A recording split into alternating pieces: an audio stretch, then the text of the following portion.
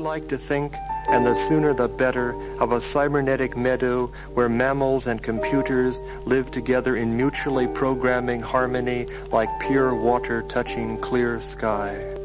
I like to think, right now please, of a cybernetic forest filled with pines and electronics where deer stroll peacefully past computers as if they were flowers with spinning blossoms.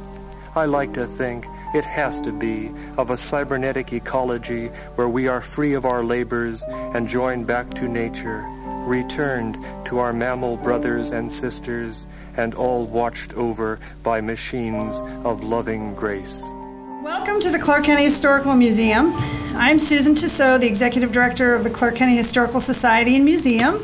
Of course, tonight is extra special. We were very fortunate to have an opening of our Autumn Trout Gathering, and I'd like to recognize the co-curators for that.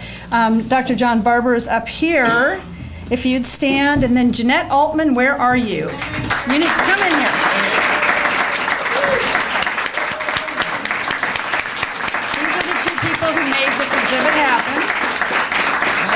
And we actually, it's really more of a triple header, I guess, because we do have the Brautigan Library here now at the museum, and John's going to talk more about that, so I'm not going to go into great lengths. But I would like to point out that Ianthe Brautigan is here tonight, Richard Brautigan's daughter, and also Todd Lockwood, who is the original founder of the Brautigan Library in Vermont.